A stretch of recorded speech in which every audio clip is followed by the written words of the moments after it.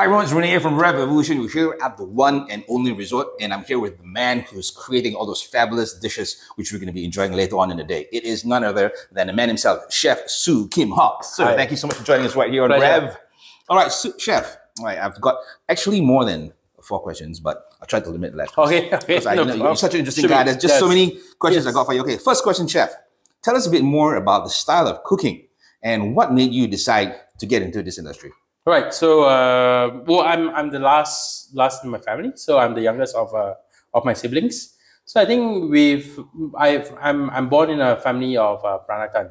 Right. So my grandmother's Peranakan. My mother is not, because my grandfather got married to my grandmother got married to my grandfather, which is a Chinese man. So we kind of lost that status. Okay. But the thing is, my mom's a very, very good cook. Right. And being the youngest in the family, your mother will always put you in the kitchen, and then that's how I kind of first started cooking. Cool. So if you ask me, my style of cooking now, I think the style of cooking of my restaurant, Au Jardin, is very much French.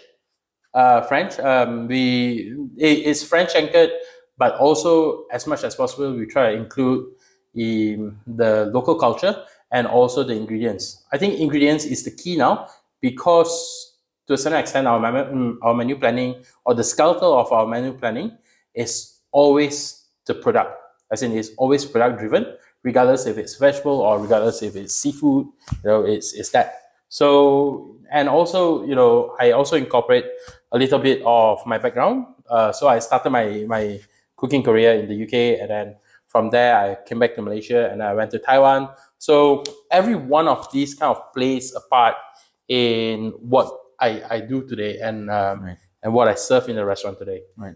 Yeah. So it's giving you a bit of the taste of your different experiences all over the place, and then you're coming in and gelling it together in one location. Yes.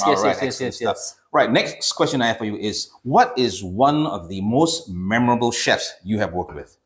One of the most memorable chef, honestly, I have too many memorable chefs. Okay. But if there's anything, I think Stephen Smith from Freemason's Arms at Weasel. Mm-hmm. So I think he's the one that introduced me to the fine dining world, right? And think if there's anything, Michelin guide, for Asians, right, 13, 15 years ago, it's not a big thing, right? No one knows what Michelin guide is, right? So they are the first few that introduced me to this sort of cuisine, and also the finesse of the cuisine and the importance of delivering it that way. And I think that kind of helped me to shape what I do today, and also the passion to encourage my passion as well. Right. Okay. So this next question basically touches a bit more about the first answer that you gave me. Basically, tell us a bit more about the cuisine being served in Au Jardin. So cuisine in Au Jardin.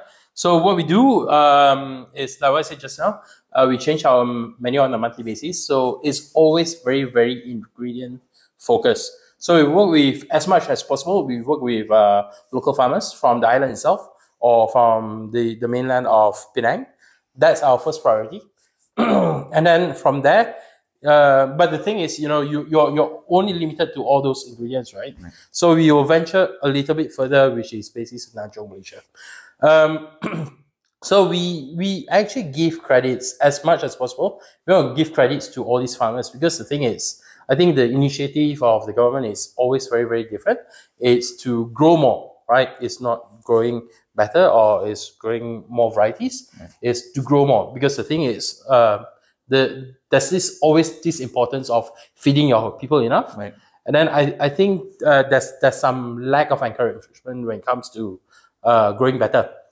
In which case, my previous experiences, people grow better because people appreciate all these artisanal or heirloom or different varietal of plants or vegetables. Right. So I think whoever that could kind of put the farmer on the map, or to appreciate their effort, is us, the chefs, the restaurateur, the one that choose what to put in their menu. And that's the reason why we always like to showcase their produce. Right. And I think it's really good in the sense that the push for the local produce, because also that it's in terms of sustainability, you're helping the local farmer, you're helping the economy as well. So everything is, like I said, it really boils down back to helping the people that you're in the country that you're actually cooking in as well. So it's great. All right, final question for you, Chef. What is the advice for aspiring chefs like me who want to find out more, who want to further their careers in cooking more, getting to be as all right. I want to be chef. Look, honestly, I think, look, first and foremost, we have to understand that this is a very, very physical job, right? So the thing is, at some point of your career, you might meet obstacles, or you might question yourself because you're not. Because the thing is also, I think I highlighted in a couple of interviews, you see a lack of patience now in younger chefs. Right, and patience is really the key. As much as is very, very cliche, you still need to persevere, and you still need the patience, because the thing is, if you were to look at cooking is repetitive work, right? It's a lot of muscle memories. You cannot teach a person how to use a whisk even, right, in one day, because there's a lot of repetitive work, right? So I think to a certain extent, fundamental cooking, the fundamentals of cooking and the foundation of cooking is very, very important before you aim higher. Right. I think a lot of young chefs aspire to be great chefs someday, right? And with the transparency of the medias, it's easier to see, what success has one chef done and whatnot.